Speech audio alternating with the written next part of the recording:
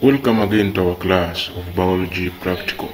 Today is in second session, which we are going to study classification of bread mode. Facilitator of this lesson is scientific technologist Mr. Mould. Bread mode is among the organisms and the specimens studied in secondary school, mostly in the biology laboratory. I think you students, we are together.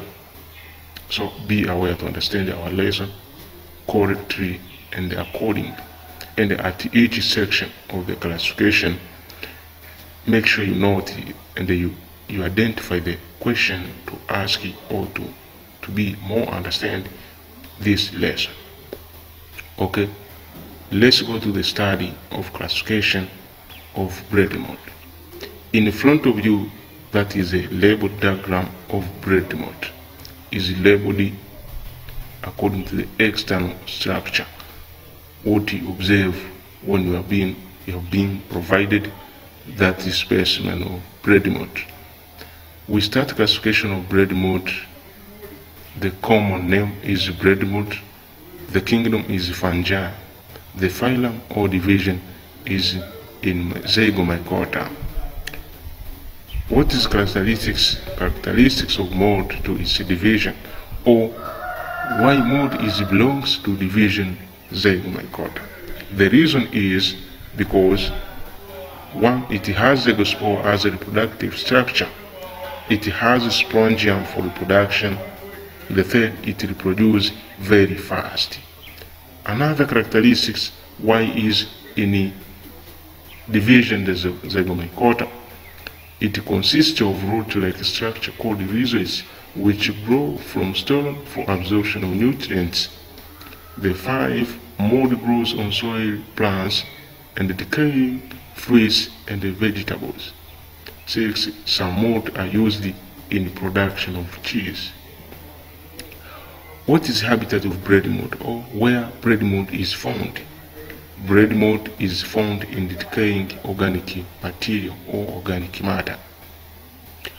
What is the mode of feeding or mode of nutrition of bread mold? Bread mold undergoes saprophytic mode of feeding or mode of nutrition. What is the mode of reproduction of bread mold? Bread mold reproduces asexually and asexually, means that it undergoes sexual and asexual reproduction. The advantages, what is the advantages of mold or bread mold? The question is how mold or how bread mold is important in our environment. The answer is mold helps in recycling or increasing soil fertility. The mold together with bacteria, the fungi or mold, form a major role in recycling the dead, the decayed matter. So in that way, the soil increase the ability of growing the plant. What is the disadvantage of mold?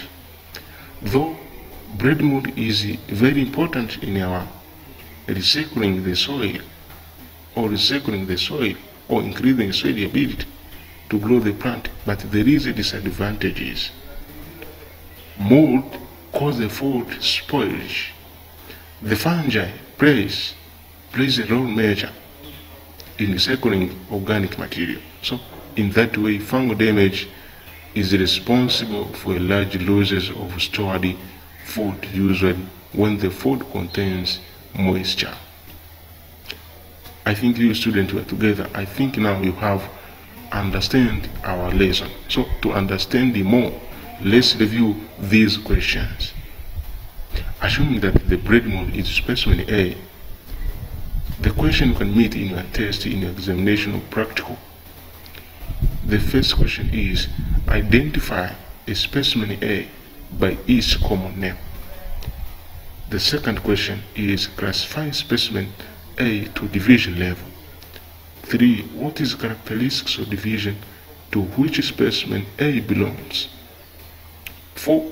Draw a well and neat labeled diagram of a specimen A. 5. Where specimen A can be found. 6. How specimen A reproduce. what is the mode of feeding of a specimen A? And the last question, some of these questions, what is the advantages and the disadvantages of specimen in our daily life? I think you have understood our lesson. So now let's we end up here. Thank you for your contribution. Welcome again to our class of biology practical to learn classification of another living things known as a fern plant. So to learn and subscribe to our channel of YouTube, Skills Learning Network, for excellence education and for excellence understanding. Thank you.